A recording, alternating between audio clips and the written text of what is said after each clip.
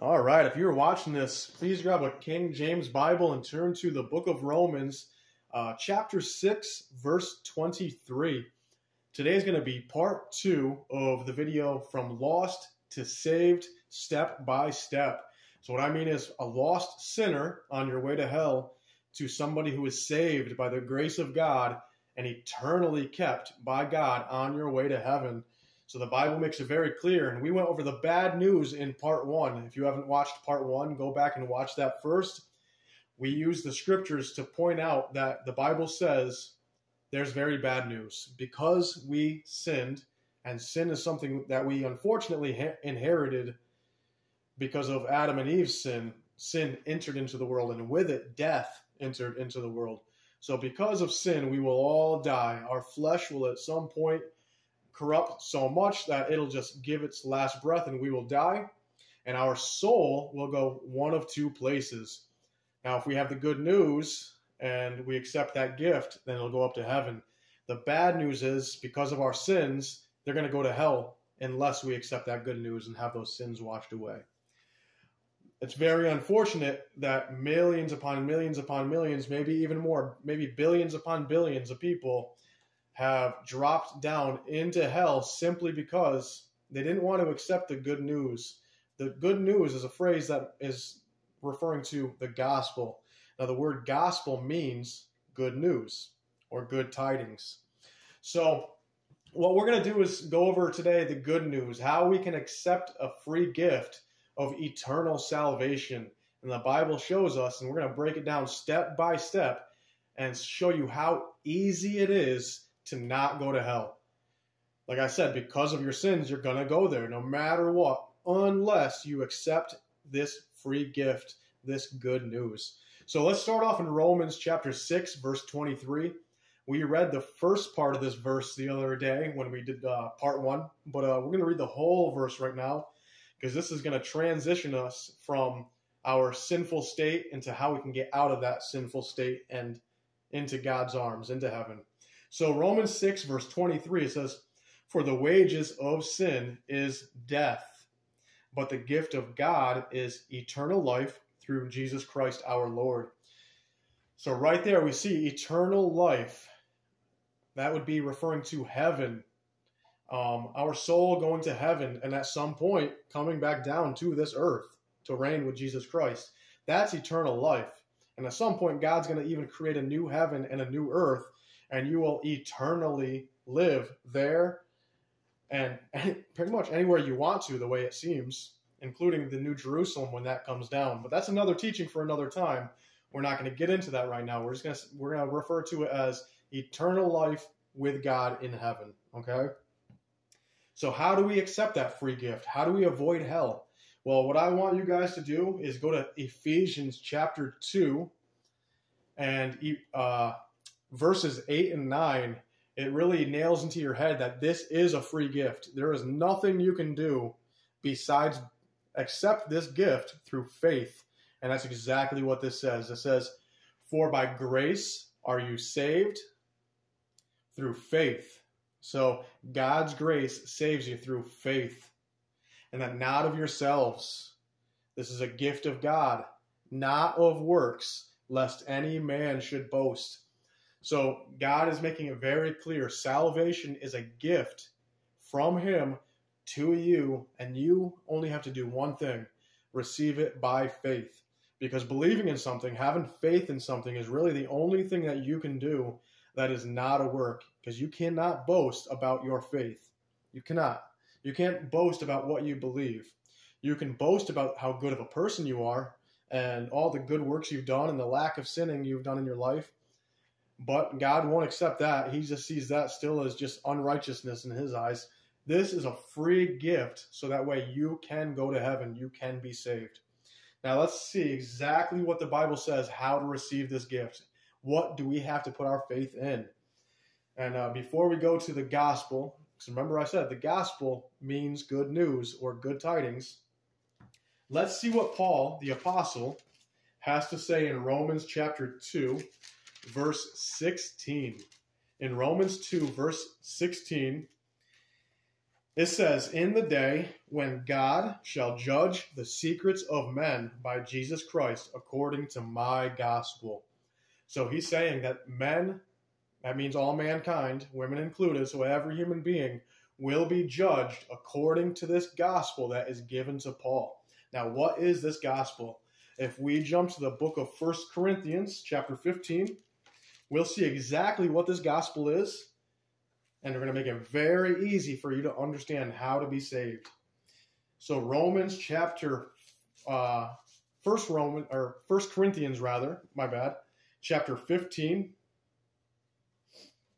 verses 1 through 4. And this is Paul again. This is his gospel that was revealed to him to give to us. Okay, so chapter 15, verse 1, it says, moreover, brethren, I declare unto you the gospel, which I preached unto you, which also ye have received, and wherein ye stand, by which also ye are saved, if ye keep in memory what I preached unto you, unless ye have believed in vain.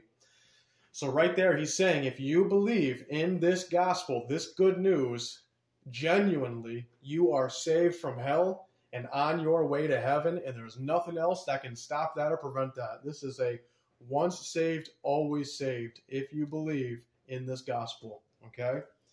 Let's continue. It says, for I delivered unto you, first of all, that which I also received, how that Christ died for our sins according to the Scriptures. Let's stop there real quick. It says, how that Christ died. How did Jesus die? He died on the cross by being crucified. So he was nailed to the cross, and that is how he died. So he was basically sacrificed on the cross, and he shed all of his blood right there for your sins, the Bible says. Okay? And then verse 4, it says, and that he was buried, and that he rose again the third day according to the Scriptures. So the Bible says the gospel is, if you believe genuinely that Jesus Christ died on the cross and shed all of his blood for your sins, and that he was buried and rose again, he resurrected the third day. If you believe that with all your heart, you're saved from hell, period. There's nothing else added to that. Remember, the Bible makes it very clear, works are not involved in salvation. Works are something that you want to do for Jesus after you are saved.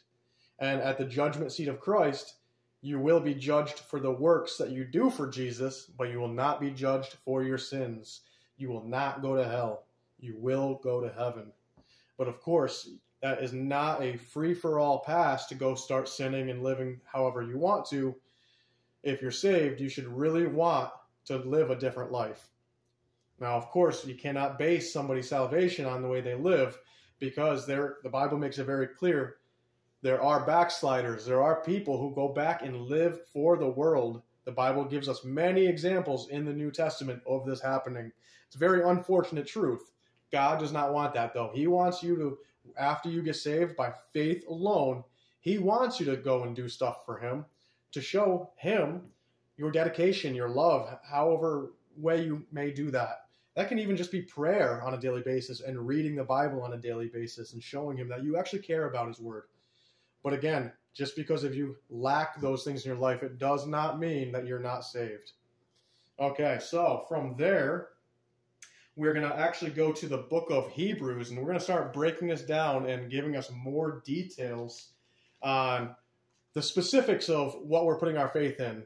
Because right there it says how that Christ died, and we see that Christ died by shedding his blood on the cross. And now the Bible, it puts a very big emphasis on the blood of Jesus. So let's go to the book of Hebrews, chapter 9, and verse 22.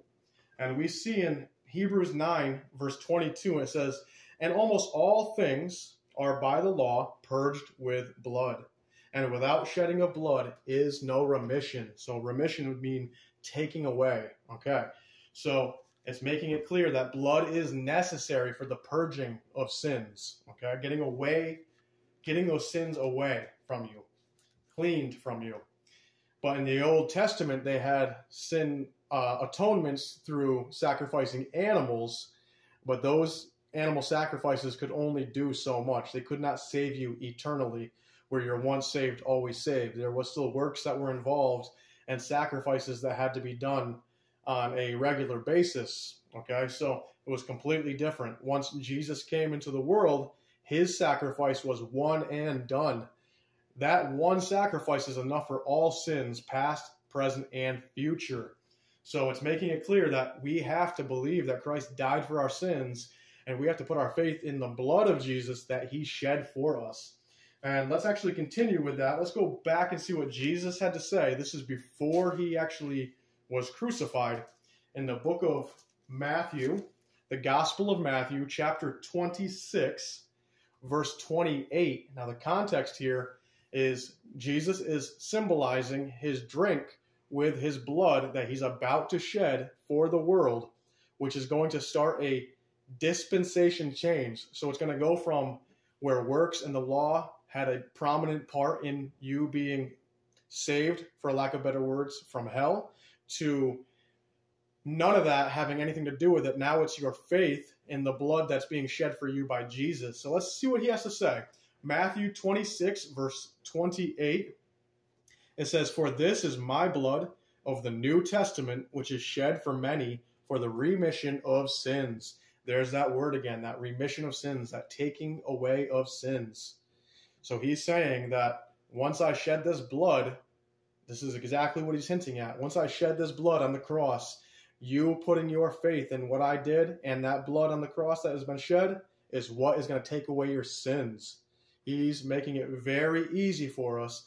And then he fully unloaded that gospel onto Paul, and Paul broke it down for us step by step. So basically, again, in that gospel, putting your faith in what Christ did on the cross for your sins, shed all of his blood, and then he was buried and he rose again the third day.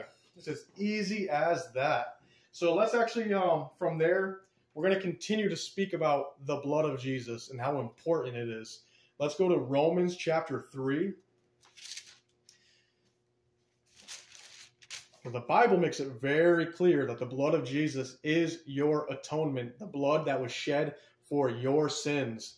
And because he is God manifest in the flesh, that blood will actually work for all of your sins, past, present, and future. If he was a regular man, it would mean nothing. It might as well just be me shedding my blood for your sins, and that wouldn't mean anything. Wouldn't do anything for you. But because he's God, the Son of God, aka God the Son, that perfect blood is enough for all sin of every single human being. So Romans chapter 3, let's read verses 24 and 25. It says, being justified. Now that's a big word, justified. That means you're cleared of these charges. You're cleared of these sins. Being justified freely. Remember, there's that word free again because it's a gift. By his grace, through the redemption that is in Christ Jesus, whom God hath set forth to be a propitiation. That word means he took the wrath of God upon himself for your sins. That way you don't have to pay for them in hell.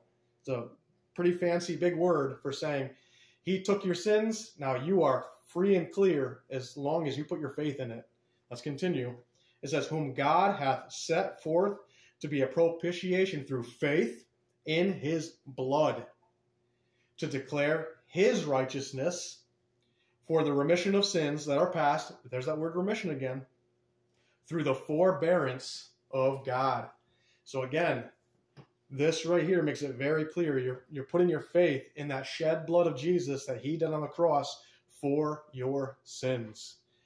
And that he was buried, and because he's God, he resurrected again the third day. Now, that right there is the gospel. You believe that, you are saved. It's as easy as that.